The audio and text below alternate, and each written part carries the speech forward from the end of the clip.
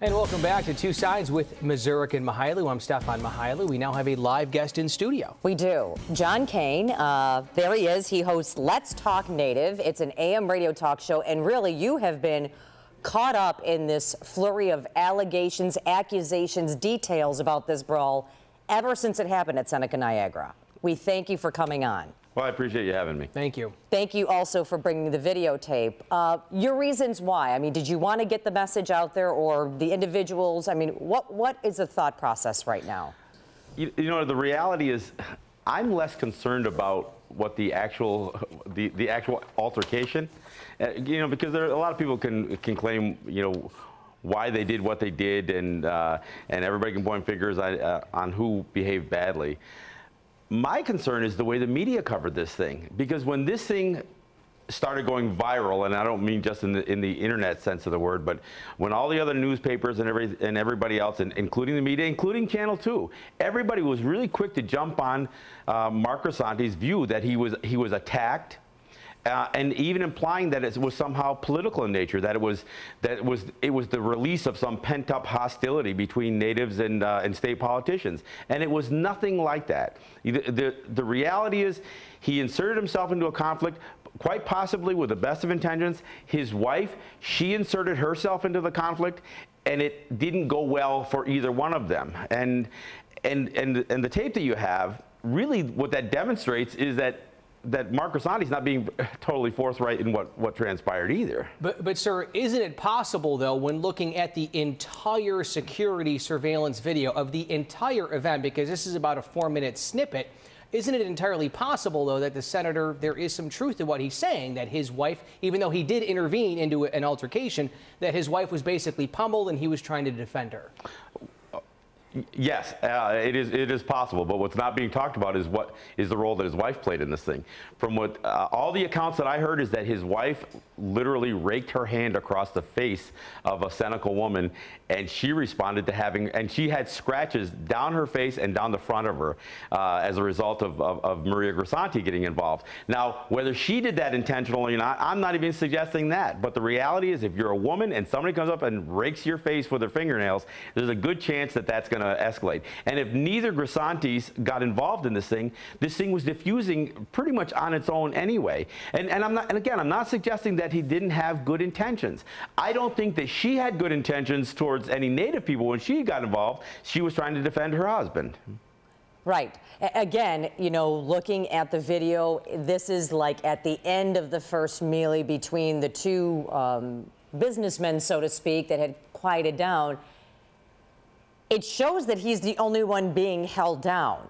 Well, is that what your eyewitnesses had said? That's my point. You know, and I realize that this is just the end of the video. It doesn't show the altercation leading up to this. But there's no question that if you look at this video, that the only aggressor in the last 5 minutes of this thing is Mark Grisanti. The only person that needs restraint is Mark Grisanti. The only person who attacks anybody is Mark Grisanti. He runs across the room and takes Eric White out, who is already just trying to hobble out the door. I mean, and I'm not suggesting that there isn't a story before this, but again, regardless of all this, that's not even my point. That's not my concern. My concern is the way this thing got characterized was that this was somehow some pent-up hostility between natives and non-natives, and it wasn't. But let's listen to what Mark Grisanti had said before. Again, the direct quote is, "If someone got hit in any circumstances, that's too bad, because my wife was on the bottom of that pile. I would do it again in a heartbeat." Looking at the big picture, sir, if someone were on the bottom of a pile and that was my family member, I may be reacting in the same way. Would you agree? That's fine for you to say that, but at the time in this video, his wife is walking around. He never goes to his wife. He never consoles her. He never says, "Honey, are you okay?" He's just flaming at all of the security. He never even goes to comfort his wife. So I'm sorry, but the video doesn't even support his, his uber concern for his wife either. Do you see my point? Absolutely. Absolutely. Okay. Absolutely. Right, again, and now, obviously, there's been security tape taken at the casino that has not been made public. Do you think that this is just something that Seneca Nation wants to just let the police deal with. They're not going to release the tape, so we see, because what the cops have said is it's hard to tell who started the whole brawl to begin with, based on the camera angle. Well, and let's be honest here. There are many cameras in the casino. There are probably some very, very clear views of everything that transpired here. But the reality is, nothing in any of the casino surveillance video substantiates what Mark Grisanti and his wife are saying. Otherwise, let's face it, there would be charges.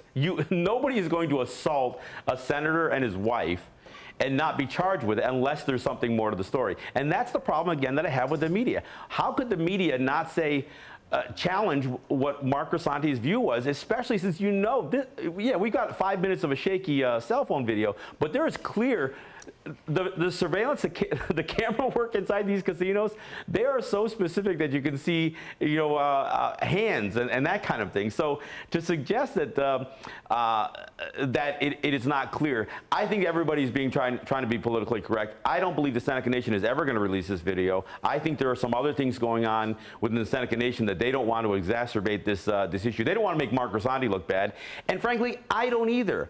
I just want Mark Grisanti to stop trying to make false claims, and I want the media to stop trying to make this sound like this was Seneca businessmen attacking a New York State senator. He could have been Joe the plumber. I mean, here's the bottom line. You have two Seneca men at a Seneca event, at a Seneca venue, having a discussion, and somebody interjects themselves into this thing, saying, do you know who the blank I am? And expecting that his stature within the non-native society is somehow going to be translate to people obeying his wishes. And that's condescending, it's paternalistic, and frankly, I'm not saying that, I'm not condemning anybody's activity, but I'm just saying that this thing is being spun very badly in the media. And stick with us. We have John Kane from Let's Talk Native on WWKB Radio, Sunday nights at 9 o'clock. Hold tight. We'll talk more about this video, and that's how to get a hold of us.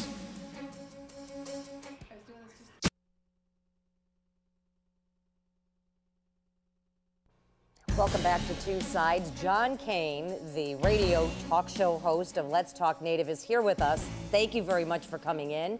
He brought the cell phone videotape of the scuffle that has now been heard all around the country and the World Wide Web between Senator Mark Grisanti, unfortunately they're lying on the floor, being held by security, and a couple of businessmen. And it's whose point of view do you take? Right.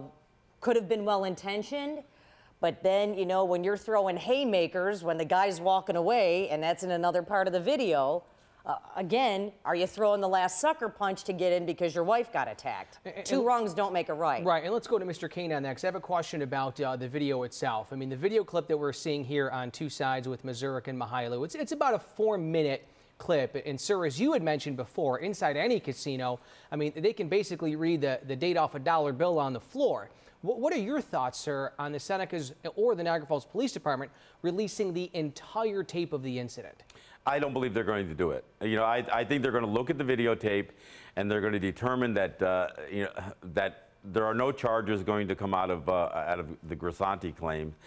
And frankly, that's for the best. There are people that are behaving badly here, but among the people behaving badly is Mark Grisanti and his wife, and that's really my point, is that this isn't just, and frankly, I'm a little disappointed in Rob Porter and Leslie Logan for making it sound like that the Senecas embarrassed themselves and embarrassed all the entire Seneca Nation, because I don't think that's necessarily fair. I'm not saying that I condone any of the behavior that I saw or heard of by anybody here. And I'm certainly not, and I don't think that that Eric White or whoever mixed it up with Mrs. Grisanti. I wish none of that stuff had happened.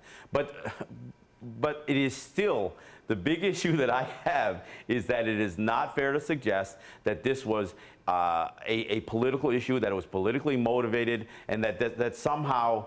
I mean, when I saw other news carriers, when I saw newspapers saying that, using words like firewater and warpath and savage, I mean, I'm sorry, no other social ethnic group would tolerate that kind of language being used, and even the senator isn't suggesting that this was a racial issue, although he did suggest that somehow he was punched because he identified himself as a state senator.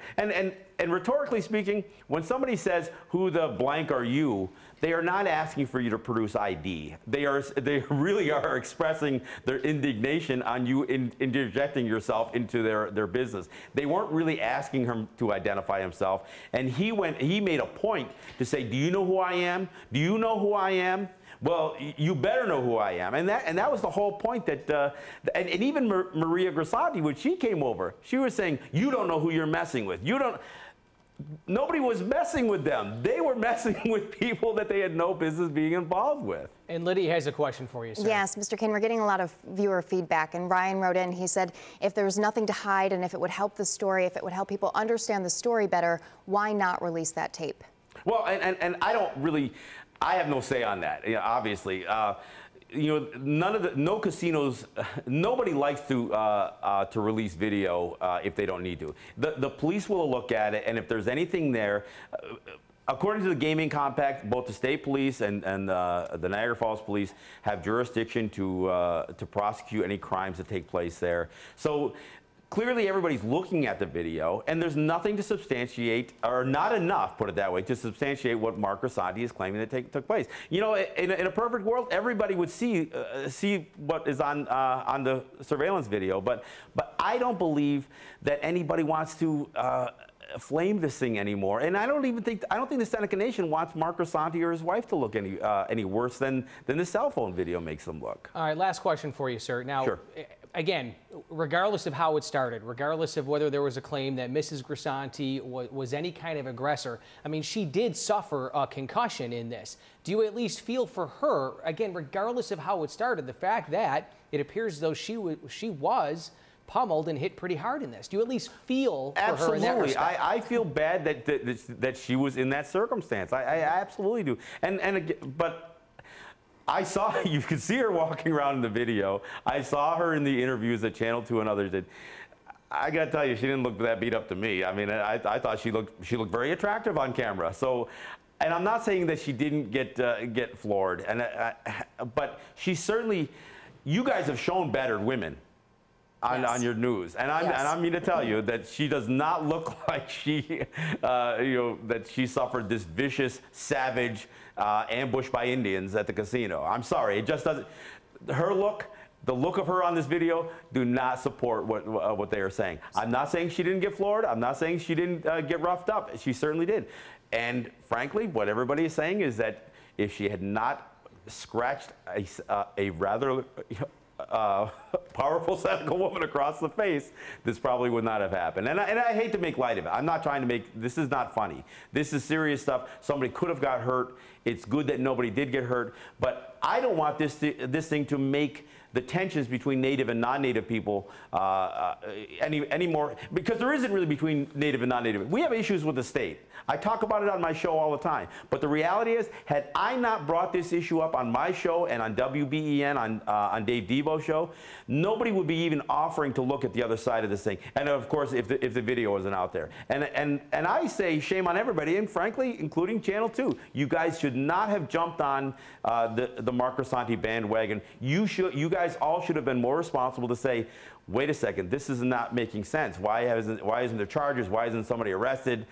I mean, everybody should have taken a little more caution on how they proceeded with the story. And it is making better sense now that the video has been shown and we have talked to you. So, well, sir, thank you very much for coming in. Thank you so much for coming on. Well, and thanks for having me. I really appreciate the opportunity, because I think this stuff there does have to be a Native view offered on these Native issues, and it's got to be more than just a few Native leaders. Sometimes it's got to be people that are on the street that have to have their opinions offered. John Kane from Let's Talk Native, we thank you very much for coming into Two Sides. Stay right there. We'll be back right after this.